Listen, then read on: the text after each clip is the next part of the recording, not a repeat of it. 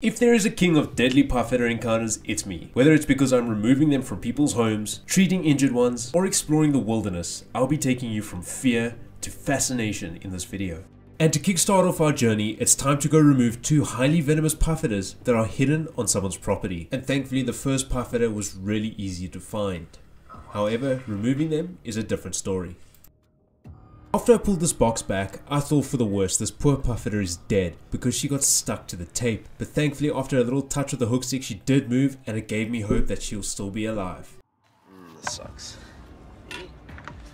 Oh, you can see she's stuck on that tape there. Okay. Where's the tongue? Oh, I'm gonna do this now. See, that's ripped all the skin open there. Don't pull on it, don't pull on it. No, don't pull on it. Oh, shame.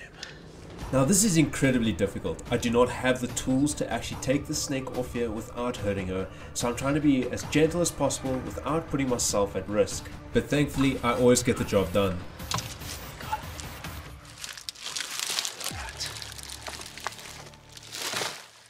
Shame, man. I don't know if this one will make it.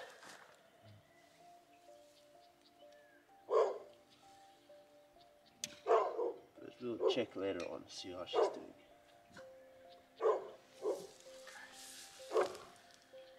Alright, let's go check the other spots where you said you saw them and see if we can find the others. Alright, so I've got another puff adder hiding right under there. We're going to put him in the tub. Right, you can put it down for now. And there you go, now we got two. We've got a lot more to check. Unfortunately, this girl will have to stay with me for a while, as I have to keep her wounds clean and disinfected until they have healed. As for the other one though, we can release him back in the wild. Slide her up. She's quite nice and dark, as you can see. Put her down here gently, and there she goes. What a beautiful snake. And now it's time to take on the challenge of finding a puff adder in the wild, where camouflage is the name of the game out here, and the puff adder is the king of this game. I'm pretty much doing is I'm walking around, I've got my hook stick and I'm going to shrubs like this and I'm just opening them up with the hook stick just like that, and hopefully that way I can spot the puff adders out. They have a very typical chevron pattern, however it is a bit of a twin-sided blade because that camouflage is really good. So even though they're right there in front of your eyes, if you don't pick up on that pattern, you're a little too close. So I've got to be careful. Another method obviously is I'm looking around for rocks and flipping up the rocks. However, it's a bit scary to do that because you can't always see where your fingers are and you don't want to get bit that way either. So we've got to keep our eyes sharp. All right guys, this is exactly what I mean. You might not believe me, but in this bush right now is one of Africa's most notorious venomous snakes, the puff adder. Their camouflage is exactly why they're responsible for so many bites. People can't see them, they step on them and they get bitten. Now I'm going to pull her out. I'm going to see if I can put her on the rock here for you guys so you can see her better. Take a look at that. You would not think that was right there in that bush. Alright girl, will you pose nicely for us? Woo! That's the puff adder guys, Beatus arierens. What a beautiful snake. Can you please face the other way for our audience so everyone can learn about you? As you can see, they have no interest in us really, no interest in hurting us. She just wants to go and hide, despite the fact that she's incredibly dangerous. She has enough venom to kill up to 4 people, but you can see she has no interest in killing me. She only wants to use her venom for hunting, and if she really needs to, she'll use it for self-defense. Puff adders have one of the fastest strikes in the animal kingdom. Puff adders can strike so fast, they can even strike multiple times in a second. Check this out.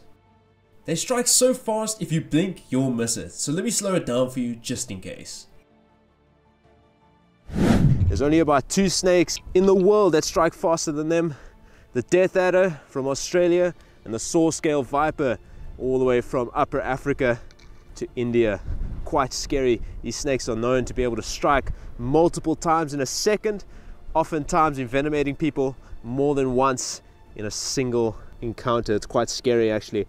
I have to say, puff adders have one of the worst concoctions of venom on this entire planet.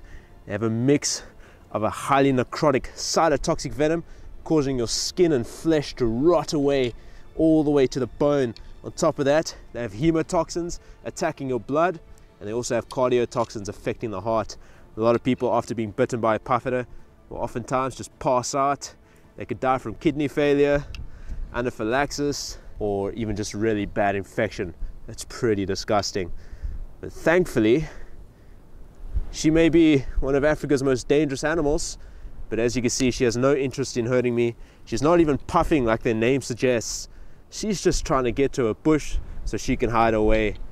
What a beautiful snake. I think I'll put her right back where I found her, and she can continue to live her life as she wants to.